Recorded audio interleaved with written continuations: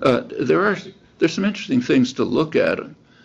There are some things, I mean, for example, there was a recent study by a couple of Japanese scientists studying zebra finches, I think, who claimed, there's a couple of papers in which they claimed to have found that they were able to have something like a context-free grammar, not, of course, with other kinds of noises, which would give things of the form ABBA, ABC, CBA, and so on and so forth.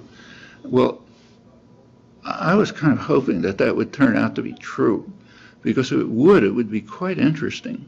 Unfortunately, apparently it's false. The material's been reanalyzed by Bolhuis, Berwick, and others, and it turns out to be just some kind of association.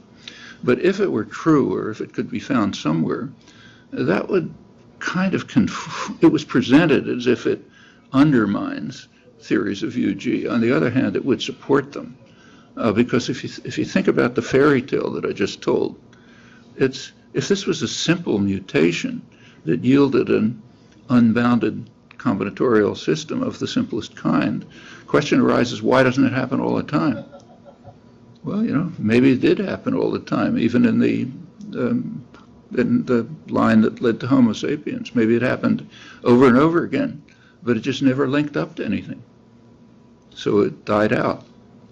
And if the story of the zebra finches had been correct, it might be a case where in a totally independent evolutionary line, just convergent evolution, you found this same minor change taking place, but there's no conceptual intentional system, so it didn't get anywhere.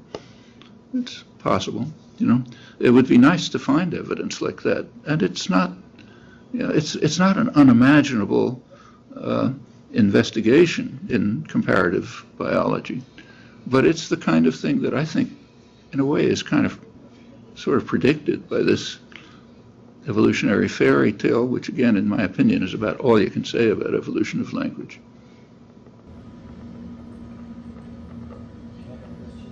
Again, that's a very minority opinion, as you know, but